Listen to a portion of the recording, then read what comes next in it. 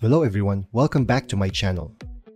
As a portrait photographer editing portraits for a while now, removing distracting skin blemishes and imperfections is one of the first process I do in my workflow before applying skin smoothing or dodge and burn. And when I say skin blemishes and imperfections, they can be pimples, scars, freckles, birthmarks, dark spots, or sometimes even moles. But it still depends upon the client's request on how heavy we apply skin retouching. Anyhow, the Retouch4Me Heal plugin has a new version, which is version 1.2. The new AI model in live mode has the ability to retain freckles and moles, along with a slider that allows you to choose to keep or remove them. So in this video, we will go ahead and see how the plugin works. Let's get started. Right off the bat, you can see that the interface has been improved. Let's go ahead and import our images. And let's start with this image right here. As I have mentioned in the past, I just keep the subject detection in auto and enable live model to get the most precise and high quality result, as the AI is very much reliable and accurate. By default, the sensitivity is set to 100 and I always keep it that way even on the other Retouch4Me plugins. The mole slider, which is new to this version, is set to 0. Let's have a look at the before and after. Before, after, before, after.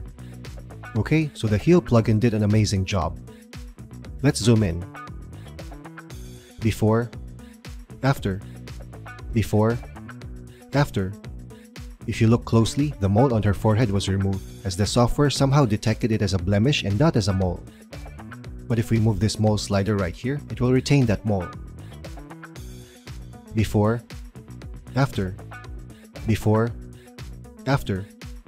So this mole slider is newly added to this version.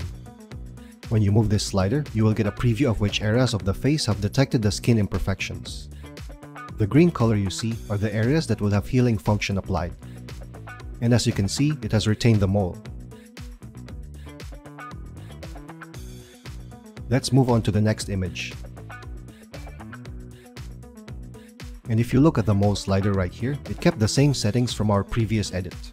In my opinion, I don't like this as it can apply the wrong effect on the next image.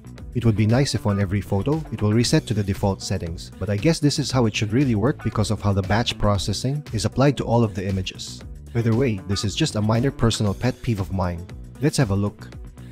Before, after, before, after. Okay, so the Heal plugin did a great job. Let's zoom in.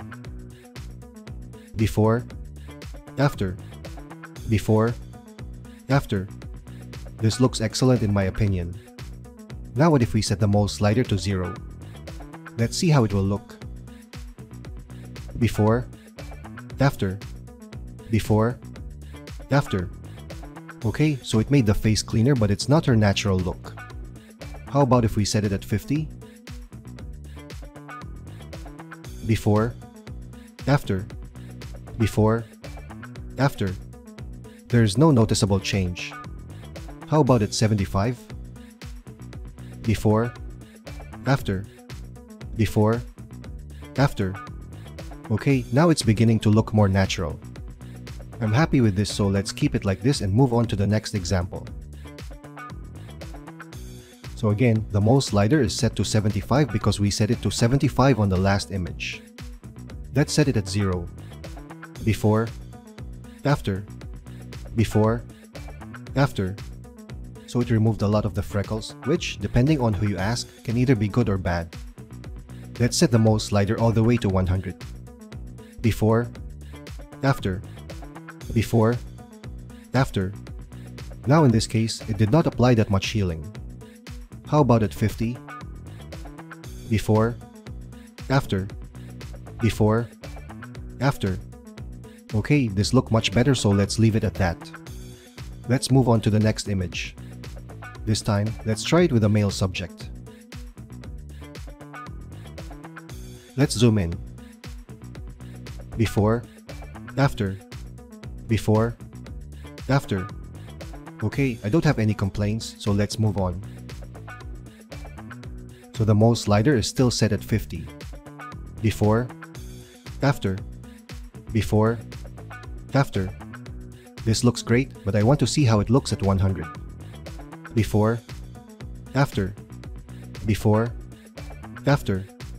This looks great too. How about at 0? Honestly, it's not that bad either. Okay, this video is getting boring. And I know you already got the gist of what the new healing plugin can do. So I will do a rapid fire on the rest of these images and get back to you shortly. In the meantime, enjoy the music.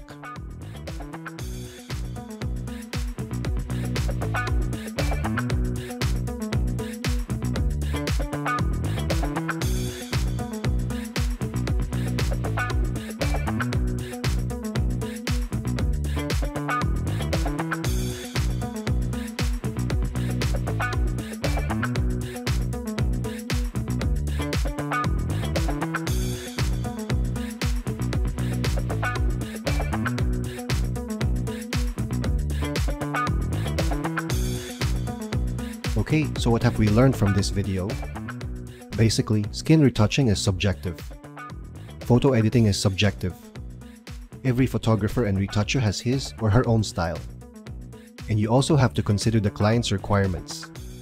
So no one can really say that your editing is right or wrong, good or bad.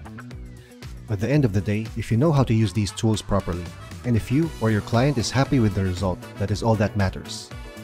I hope you found this video helpful. And if you did, don't forget to hit that like button, subscribe to my channel for more videos like this, and click the bell icon to turn on notifications. I'll see you on my next video. Thank you for watching.